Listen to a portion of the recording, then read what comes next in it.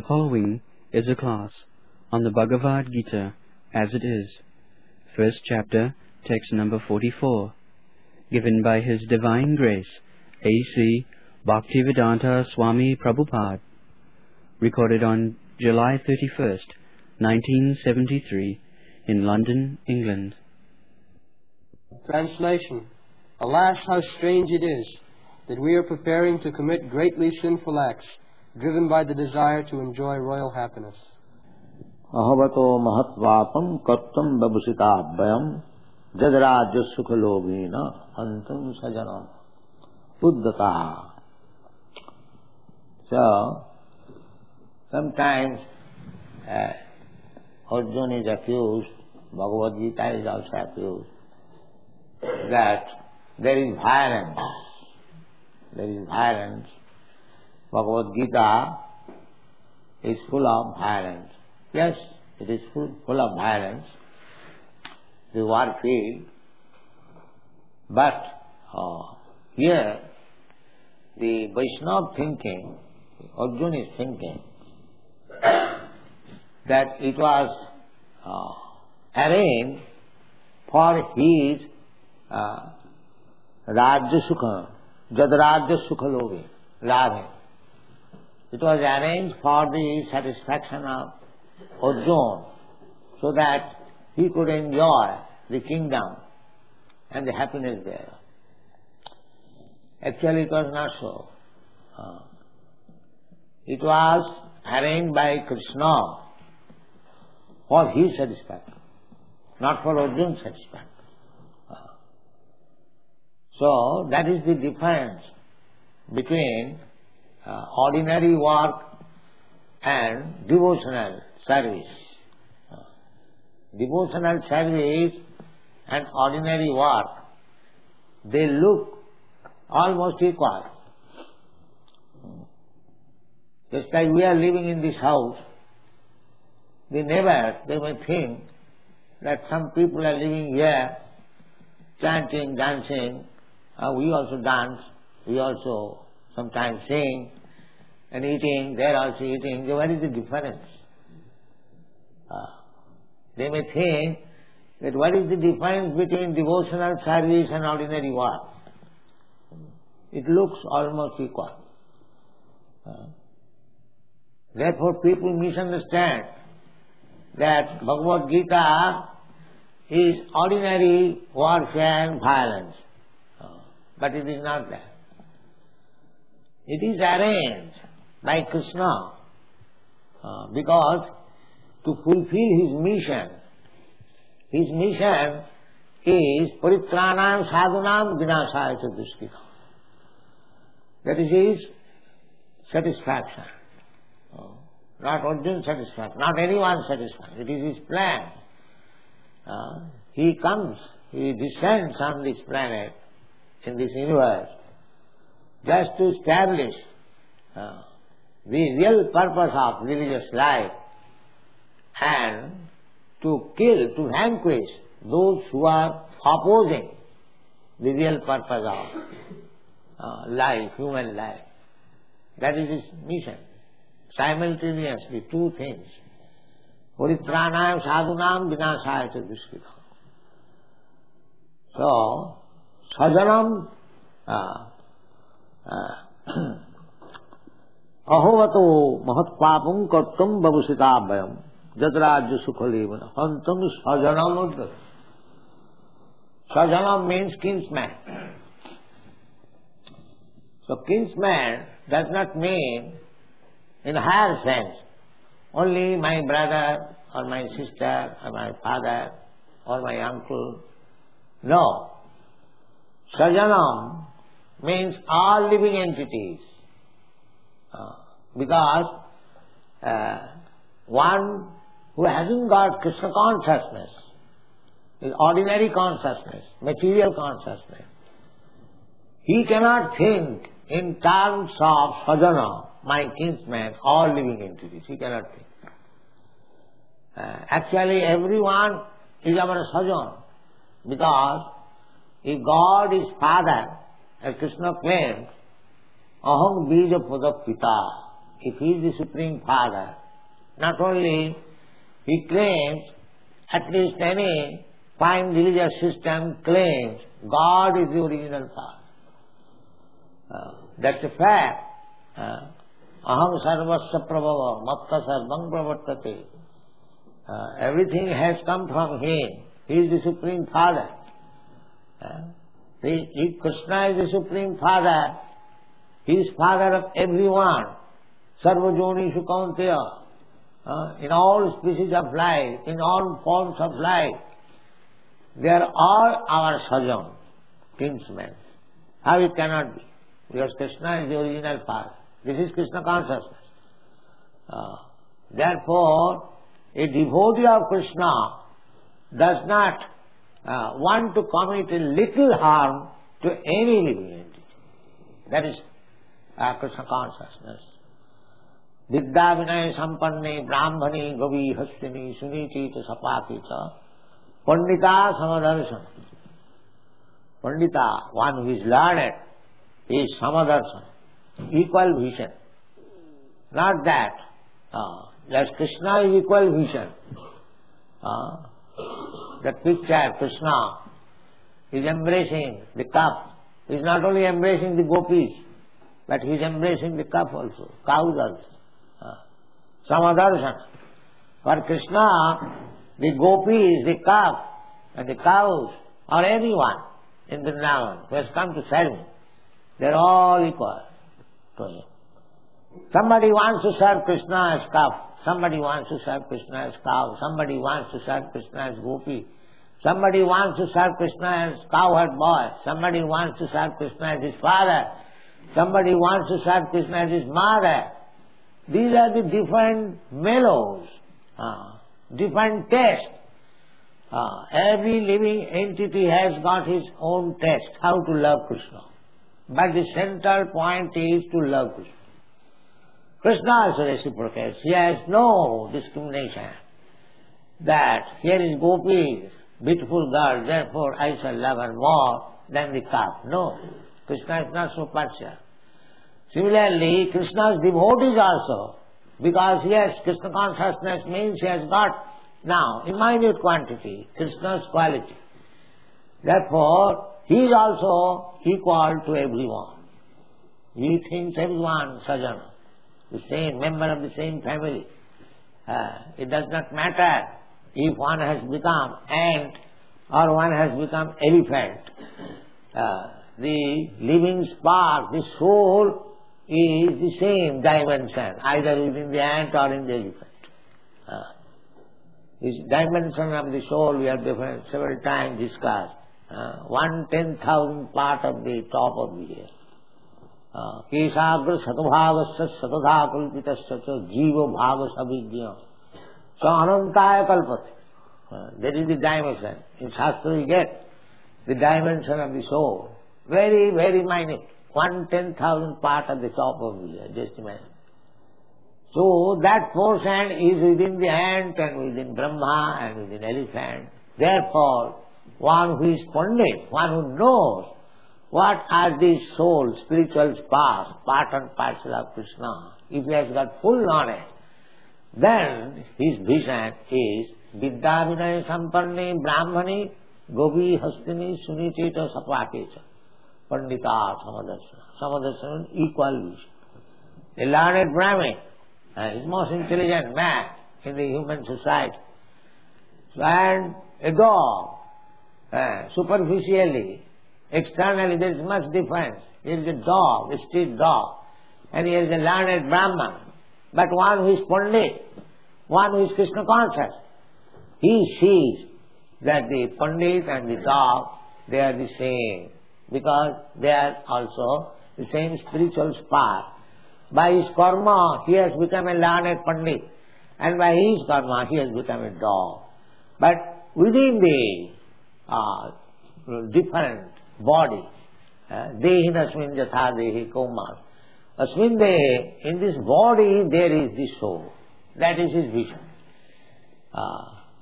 Of course, externally, it is not that I shall behave equally with the Brahmana and the dog. That is external behavior.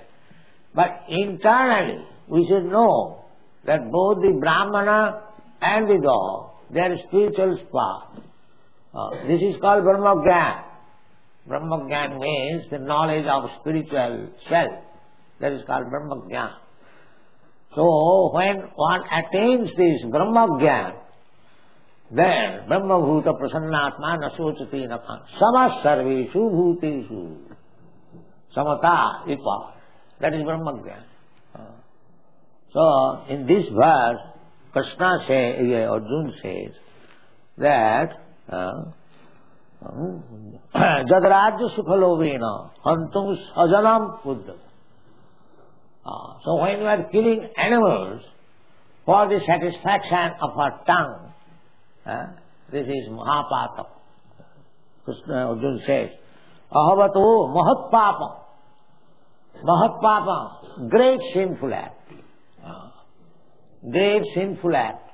If we want to kill anyone, any living entity, for my satisfaction, either my tongue satisfaction or any sense satisfaction, it is Mahapapam, great sinful act.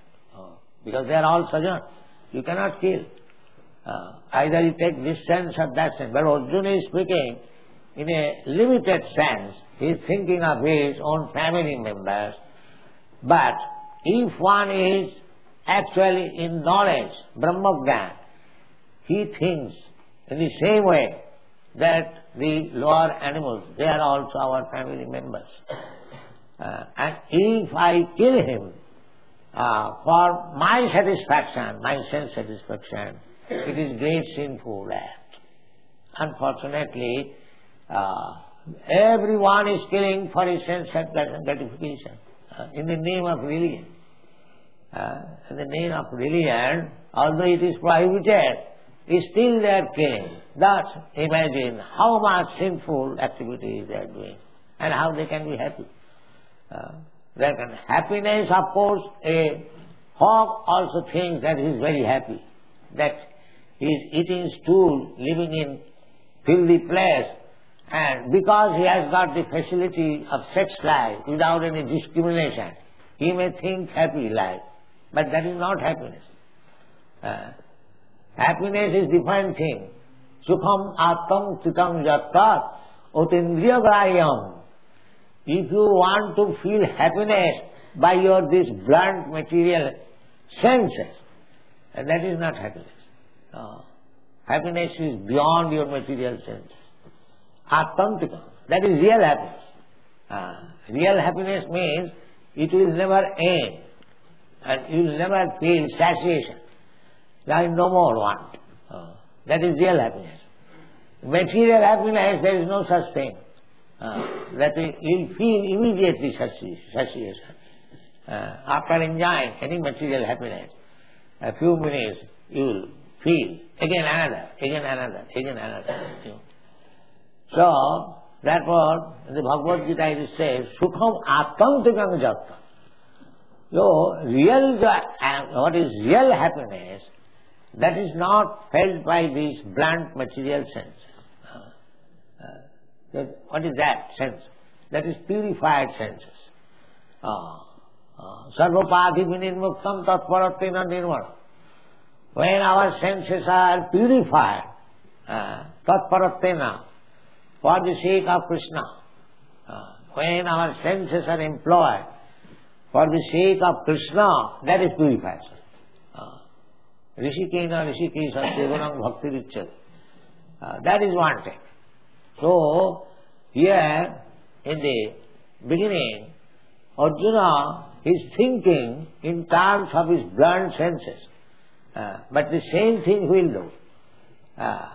Atantikam, utindriya, purified senses. Just try to understand. This is Krishna consciousness. Arjuna is now thinking, Jadrajya Sukhalovena, for the matter of getting kingdom and sense gratification, I am going to kill my kinsman. So it is great sin. That's a fact. If the warfare in the Kurukshetra battlefield was for Arjuna's sense satisfaction, then it was a great sin. But actually it is not being done for Arjuna's satisfaction. It is to be done for Krishna's satisfaction. So therefore the conclusion should be that whatever we do, if we do it for our own sense satisfaction, that is Mahapapa, sinful activities. But if we do the same thing for Krishna's satisfaction, that is spiritual advancement. This is the difference. So outsider, they think that a Kurmi is working for his own satisfaction, and a devotee is working for Krishna's satisfaction. Although two things are similar, externally it appears the same thing, but there is great difference. Whatever you do for your own satisfaction, for the satisfaction of your whims, that is Mahapapa, great sin. The same thing when you do for Krishna, that is opening your path to liberation, back to home, back to Lord. This is the difference. You have to change the consciousness, what you are doing, for whom you are doing, for yourself or for Krishna. This is Krishna consciousness. And that is the perfection of life. In whatever position you are, whatever you are doing, it doesn't matter. That is confirmed in the Srimad Bhagavatam. Adapung vidijasrestha varnasama vibhagasa sanusthitasya dharmasya samasiddhi haritosana. Haritosana means to satisfy the Supreme Lord, Hari. That is perfection. It doesn't matter what you are doing. Varnasama vibhagasa. First of all, whatever doing, it does not mean whatever nonsense you are doing, that will be accepted. No. Varnasama vibhagasa. According to Vedic civilization, there is division of Varna, Brahman, Kshatriya, Vaishya, Shudra. So activities must be done according to the Varnasam prescription. A Brahmana is ordered to do like this. Sattva, Sama, Dhamma, Titikha, Arjava. You should practice this. A Kshatriya should practice this. And a Vaishya should practice this. So that is therefore it is called Varnasam. The prescribed duties are already there. Therefore, perfect human society means, first of all, there must be this division. Brahman, Kshatriya, Vaishya. And when they act the duties of that particular position, Brahman, Kshatriya, for the satisfaction of Krishna, that is perfection of life. It doesn't matter whether you are a Shudra or you are Brahman, but if you act for the satisfaction of Krishna, according to the prescription of your position, then your life is perfect. That is wanted. The whole human civilization should be based on this principle. There must be division. The division is already there. They should be coordinated, systematized. Not that everyone is Brahmana. Brahmana means the intelligent man. So, we should pick up the intelligent man. They should be trained as Brahmana. Those who are martial, having fighting spirit, they should be selected as Kshatriya. Those who are for increasing money, mercantile mentality, they should be also collected. Similarly, Shudras, and they should be trained, everyone, to satisfy Krishna. Varnasama vibhagas. Sanusthitasya dharmasya samsiddhi haritosha. So here Arjuna is a fighter. He is engaged in fighting. Now he is thinking, that is proper. He is Vaishnava, he is devotee, he is properly thinking that for my sense gratification I am going to kill my kinsman. What a great sinful activity I am going to do. But actually, Krishna is not engaging his devotee to act sinfully. No, that is not Krishna's business. Although superficially it appears that Krishna is engaging Arjuna to fight in the sinful activities. No, that is not sinful. Whatever Krishna does, it is not sinful, it is transcendental. The most pure activity. Therefore, the rascals who do not understand Krishna, they say that Krishna is immoral. They do not know what is Krishna and what is Krishna's action. They do not know.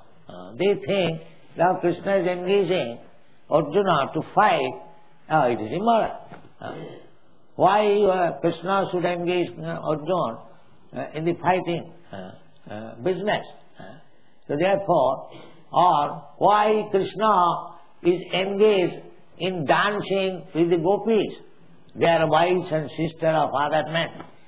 It is sinful if we enjoy with others' wife or others' daughter or others' sister, who is not bona fide my wife.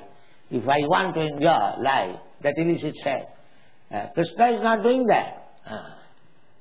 But artificially, those who are nonsense, they see that Krishna is dancing at dead of night with others, daughters and girls. Therefore he is immoral. That means he does not know what is Krishna. Krishna can do anything. Tejiya sangna dosaya. Tejiya sangna dosaya.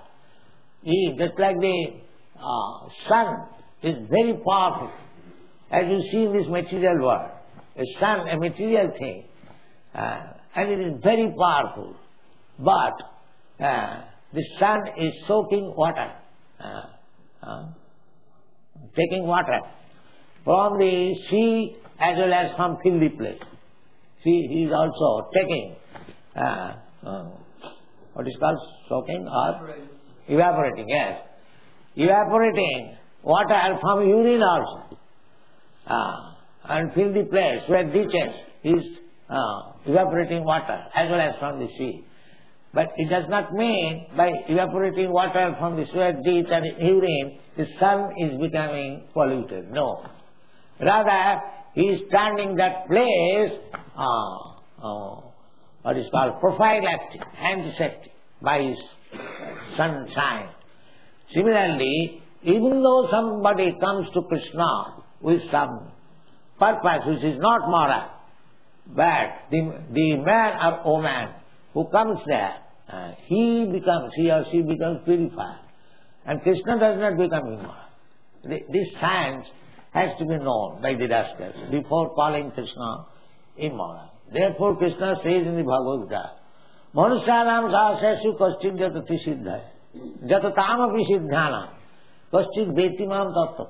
These rascals, they do not know what is Krishna. They think Krishna is ordinary man. Why is engaging Arjuna in the fighting? Why is dancing with others, daughter and girls? These are immoral things. Therefore, this rasa dance should not be discussed among the fools and rascals. They misunderstand. Although the professional reciters, they take part. Whenever they speak of Bhagavata, they immediately jump over this rasa dance. That is not to be done. Chaitanya Mahaprabhu never indulged in such things. For mass of people, he engaged himself in Sankirtan. And when Krishna's dealing with the gopis were discussed, he was discussing amongst three selected devotees. Ramananda Rai, Sarup Damodar and Sikimai. He had thousands and thousands of devotees, but he never discussed Krishna's Rasila in the mass of people. Never. That was restricted. Krishna, because they misunderstand. These rascals, they do not know what is Krishna and they will misunderstand. They will be polluted. Of course not polluted, because after all they will hear about Krishna. But they may misunderstand, that is against their making progress to the spiritual life. So, Krishna is not immoral. Krishna is not engaging Arjuna to commit such sinful activities, sajanam, hatya. No. Krishna is engaging him in his service. So one has to understand that. So when Arjuna will understand that this war, this fighting, is not for my sense gratification. It is for Krishna's sense gratification. Then he agreed, because he is a devotee. Karishe vachananta. Yes, I shall now act. This is the proposition. Atmendra tripti vancha dhare tar naam kam. Kam means lust. What is lust? Lust means whenever you try to satisfy your senses, that is called lust. And the same, whenever you try to satisfy Krishna's senses, that is love. Practically the same business, but personal and Krishna. So Krishna consciousness movement means we have to act everything for Krishna under proper direction. We cannot manufacture that I am doing for Krishna. Then that is another misleading. Therefore, we require the guidance of the spiritual master. Krishna, Guru Krishna Kripa. It is Chaitanya Charitamrita. So you have to seek the mercy both of Krishna and Guru. Not that you have become so advanced that you are directly in connection with Krishna and whatever you are doing, it is mercy. No, don't think like that. It must be guided, it must be confirmed by Guru. Guru Krishna Kripa Pai Bhakti Lata Bi. Bhakti Layani Jai. So our business is, Krishna consciousness movement is, that we have to satisfy Krishna. That reference by that Professor Zener, that one rogue, he did by his wings, and he alleged that after reading Bhagavad Gita violence, he committed this crime. So, did he take permission from Krishna or Krishna's representative? But he does not know the technique. He has unnecessarily accused, committed a great offense to the lotus feet of Krishna. So therefore, an inexperienced person, they should not try to teach Bhagavad Gita to others, because he has no knowledge. This knowledge has to be received by parampara system, evam parampara praptam, evam rajasya vidu. So simply by academic career, by knowledge of ABCD, you cannot understand Bhagavad Gita. The Bhagavad Gita is said, bhaktosi priyosi, without becoming bhakta. Therefore, Sanatana Goswami has forbidden that don't hear anything about Krishna from a person who is not a Vaishnava. Avaishnava mukhadinna puta hari kathamritam savanam na kartam. This is private. You cannot hear, but the audience or the students, they also do not know that here is a rascal, he is not a devotee, he is not a Vaishnava. Why should we hear from him Bhagavad Gita? The first condition is bhaktosi. And the prohibition is also by acharyas. The avaishnava mukhat ginna puta hari kathamritam savanana. Puta hari kathamritam. Hari katha talks of Krishna there by themselves, pure. But still it is prohibited that if it is spoken by a avaishnava, non-devotee, one should not hear. Should not hear. Must immediately reject. First of all, we have to see who is going to speak about Krishna. Is it a devotee of Krishna? Is he a Vaishnava or not? If he is not, then immediately reject. Oh, we are not going to hear from him. But people do not know. Any rascal speaking about Bhagavad Gita, we hear. That is not the process. Then we misunderstand. Avaishnava mukha satpat sishta payodya. Just like milk is very good food. Everyone knows. But when it is touched by the tongue of the serpent, it is poison immediately. So we cannot drink poison.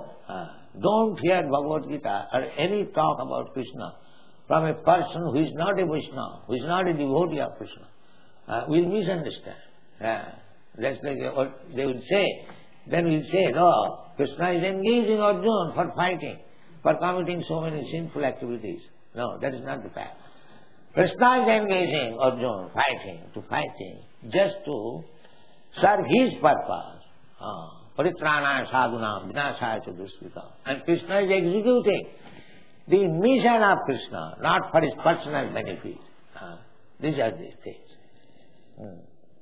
That's all. Thank you very much.